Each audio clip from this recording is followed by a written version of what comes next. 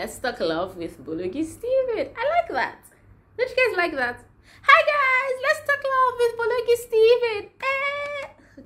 Hi guys, welcome to my channel. I'm so excited that you guys are here, especially with the whole revamp and the new direction that we're taking on this channel. I'm so glad that you're here. If you don't know what I'm talking about, you obviously missed last week's video, so I think you should go back and just check it so you know that this channel is taking a new but really exciting direction, and we will jump right into it. Today I'm going to be gisting you about my 5 biggest relationship mistakes. Yeah, we're going straight into the deep end. Yes, I said last week that I would be sharing some of my personal stories and journeys with you guys, and it's not just because I want to come on here and just expose my life or share my story. It's because I believe that there are lessons that somebody can learn or somebody can be equipped to help another person. So without further ado, I'll just go straight into number 5. But first, you need to subscribe. You need to like and share this video with somebody so that it can be a blessing to them. So number 5. My number 5 is sticking to an idea of a love story that I wanted. So I wanted this love story of, oh, we met when we were kids, or at most teenagers, you know, we fell in love. I've known my husband since we're, you know, 16, 17 or something of the sort. So I had that idea, built up that idea of the way I wanted my love story to go. So when I was in a relationship, I thought that would give me that kind of love story. I stuck to it even longer than I should have. And then even when we broke up, because we're no longer agreeing on key values, very important things in life, we're no longer in agreement with them. So we broke up. But I realized that a part of me was still holding on to that relationship, like, oh, maybe somehow, you know, there'll be a change and we'll come back together and I will be able to say, you know, that story that I had in mind. So I was just holding on, and it affected my decisions. It affected, even honestly, it even affected my relationship with my husband, because there was a time that maybe I wasn't putting in everything, you know. So that was a very big mistake that, looking back, I realized. I didn't even know that I was leaving that mistake at the time. So to anybody, I just want to tell you that you have to be open-minded.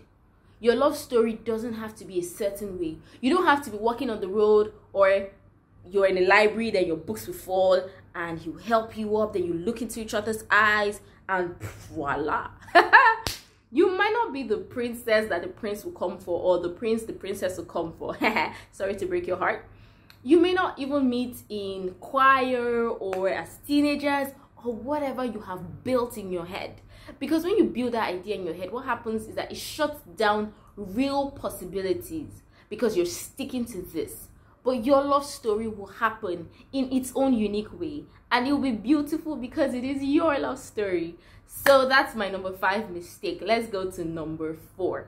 So number 4 is blaming myself for another person's mistake. In a particular relationship, somebody did me dirty, like they actually did me wrong, right?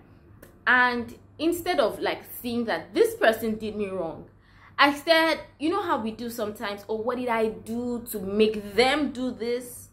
What, am I not enough? Did I do something wrong? Well, look, we're imperfect, so there'll be times you will make a mistake, and I advise that you own up to it and make amends. But there are times that somebody else is doing you wrong. Don't blame yourself for another person's weakness, because it will make you stay in a relationship longer than you should. It will make you look down upon yourself. It will make you to start even making unhealthy compromises sometimes, because you're trying to keep them when actually they did you wrong. So yeah, my number 4 mistake rather was that I blamed myself for another person's mistake, and I shouldn't have, because it was theirs, not mine. Okay, so number 3. So number 3, I call it the I'ma see for myself situation. Number 3, hands down, is situationships. And this is what I mean. I don't know if you guys follow this lady on Instagram. She does like Christian skits. They're hilarious. And she uses the phrase, I'ma see for myself, when you clearly know it will not end in praise. It did not end in praise, guys. And for me, it was situations that I knew from the very beginning that this one is not going anywhere. Do you get? Like, somebody approaches you and you know that you know that you know that we cannot end up married. But I mean, the emotions are there. You know, there's an attraction, there's an excitement. Most times it's even beyond the attraction. There's an excitement. You know what I'm talking about? You in particular. You know, there's an excitement that comes with those kinds of situations. There's a way the people make you feel, and then even though you know that it will not end in praise, you now start investing emotions. Now I'll give you an example without too many details. Maybe I'll share that another time. There was this actual situationship I got into in law school. Law school, Lord. There was this situation. I knew from the get-go that this one will not go well. It will not go anywhere, right? Because I knew that our core values didn't align. I knew that lifestyle didn't align. But I mean, he was a fine guy. And I let myself, I was excited, you know, that whole butterfly excitement. And so the situationship, because it even never was a relationship, the situationship began, and I started getting emotionally vested as well. And then at a point when, like, we started drifting apart, which was actually him, he now started paining me. And I'm wondering, like, why is he paining you? You knew. But then my emotions had gotten involved. And then it will not be paining you that this person that I knew that will not marry. I knew that I'm not married. You're the one that's not for me withdraw. Hey, God have mercy. So that situationship type of situation, the whole I must see for myself, yo guys. And funny enough, I did that more than once, unfortunately. But it really has no benefit. When you know, when your spirit knows that this person, we do not have core values aligned. We cannot hold the life that I know I'm going to live together. I can't hold it with you. You know, we're not going the same direction. There's no point starting it. That's what I'm trying to say. It's better that you don't even start it than to start knowing that there will be an end. And then by that time, you have emotions invested and it's harder to peel away, or you're feeling pained, or you've compromised. Nah. So that's my number 3 mistake. Or that was my number 3 mistake. Number 2. Okay, this number 2. I haven't really talked about this much, but sometimes I think about it and I actually feel bad. And number 2 is mistreating a good guy because I didn't choose on the right parameters. So I kind of dated. I dated, yeah, because I actually said yes, but it was really short. And I ended it, and I didn't end it in the nicest of ways. And I didn't end it based on the right things. I was just distracted by another person. And looking back, I realized that I didn't choose him based on the right parameters. I was just excited at the idea of him. I didn't actually get to know the person.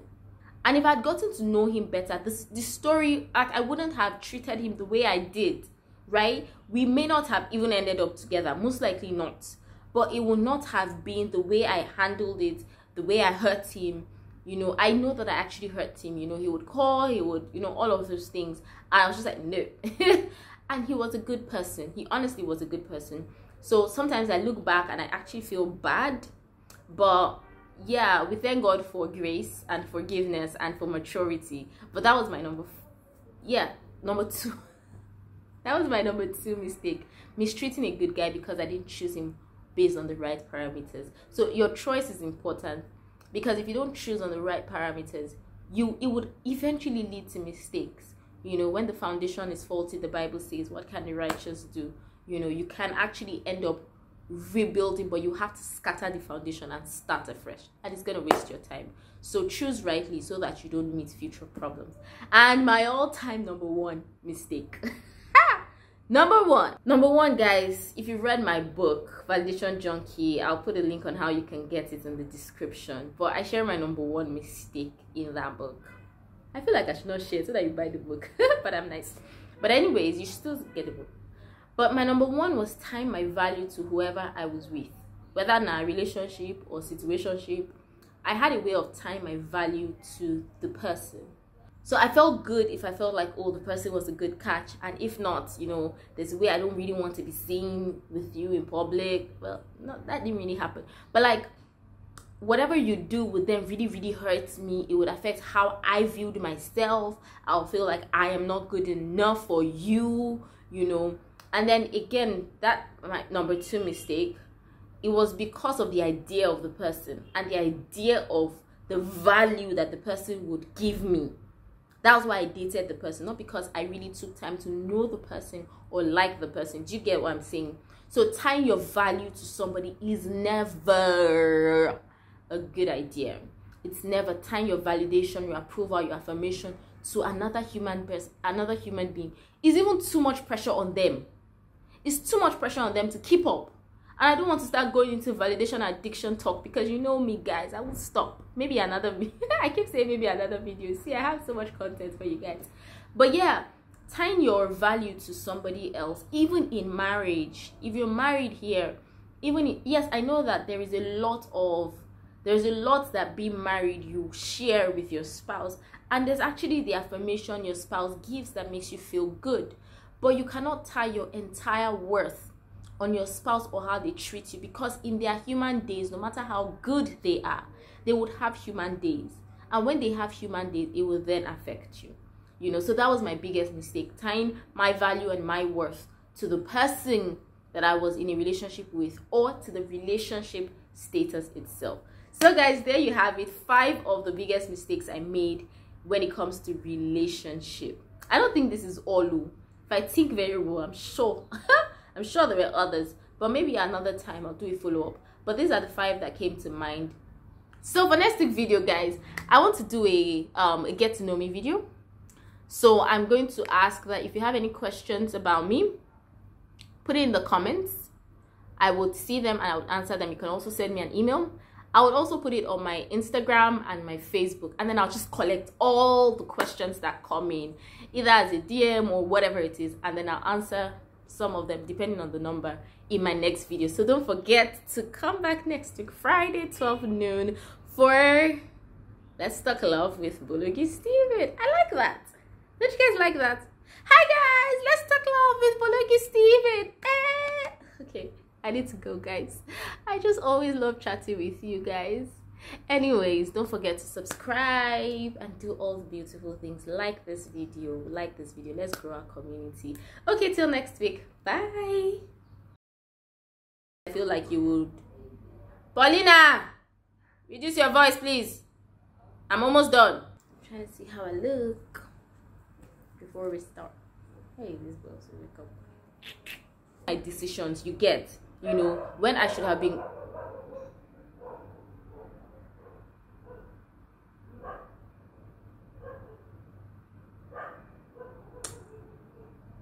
Okay, that dog was barking. I'm just gonna go ahead because I don't know when it will stop and I have limited time. So like, I'm done.